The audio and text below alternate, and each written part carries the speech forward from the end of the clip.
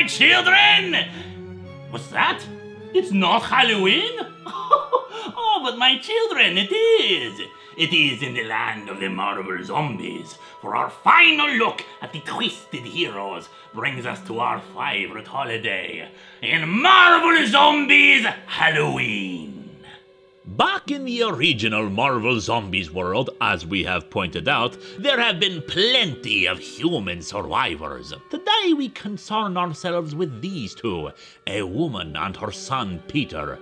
They have been living in a house, growing their own food, and have managed to barricade themselves from the zombie hordes. Fortunately, they have not had any zombie superheroes to contend with, just your regular zombies who run into their minefield or are shot with bullets. Peter is intrigued when he discovers the word Halloween on a calendar, and his mother explains the holiday to him. "A child who has never heard of Halloween?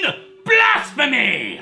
The boy wishes to celebrate Halloween, thinking it would be fun to be someone else for a day. The mother refuses, since there's really no one around to celebrate it with, and even then, it is a distraction. And a distraction is how the boy's father got killed. But as Peter points out, if they can't have any fun for even one day, why are they even bothering to stay alive? She finds him a Wolverine costume, even pointing out that he was always her hero, and plans to go out to town later to try to get him some candy. Probably expired by this point, but beggars can't be choosers. However, Peter runs out when a kitten they had located runs outside as well, and he chases the black cat. Peter even finds an untouched house and asks the scruffy man inside if he's seen the cat. But the man just says that it's not even Halloween, that it's October 30th. As it's called in Detroit, Devil's Night. A wonderful name if ever I heard one, my children. But every day has its own holiday, even July 31st. Happy Kahai Hawaii Day, my children! Zombie heroes soon locate dear Peter, and they begin arguing over who gets to eat him, even mocking the poor child for his desire to find his lost kitty cat.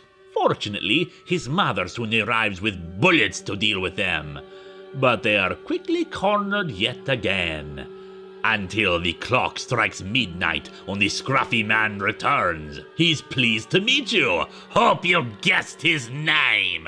Yes, it is Mephisto, who happily torches the zombies to save Peter and his mother, Kitty Pryde. However, even this shadow cat knows not to trust the devil, who only wants to save them so that he may corrupt the last few souls still left on Earth. And he tells little Peter that one day he shall come again, and he hopes that he will have sympathy for what he did for him and his mother on All Hallows Eve. Later that night, Kitty tells her son that there's no chance that he will ever go with Mephisto, talking about his father, Colossus, and how when Mephisto came to him with an offer, the metal mutant strode right past him. Colossus always believed that the plague would end one day, and humanity would make its way back.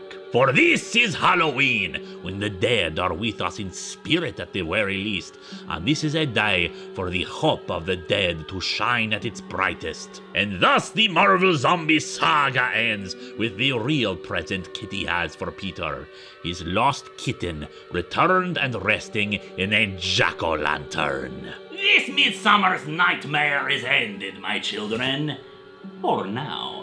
There are still Marvel Zombie stories on the horizon, and perhaps we shall talk of them in the future.